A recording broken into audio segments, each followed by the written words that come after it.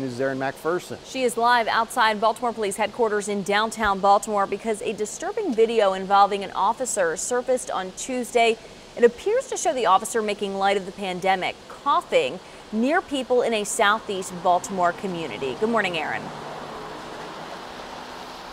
Good morning, Ashley. Christian, that sergeant is now under investigation, and people who have seen this video, not just here in the city, are disturbed by the contents. We talked with a community activist who says this sergeant should be fired. Now let's take a look at that video. You can see an officer walking by a woman who's recording on her cell phone and then coughing what appears to be deliberately. Now the officer continues to cough as he walks by others in the Perkins Homes community.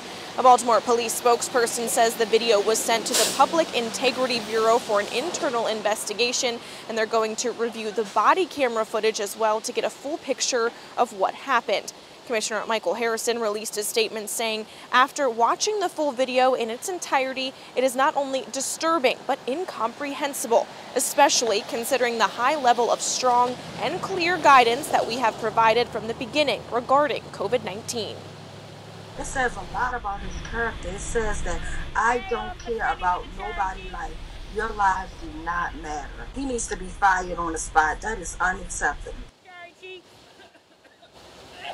Tawanda Jones is a Baltimore community activist. Now, she took on this role after her brother Tyrone West died while in Baltimore police custody back in 2013, and she does believe that this sergeant should be fired and no longer out on the streets. Now, as soon as we get any more information about this investigation, we will be sure to let you know.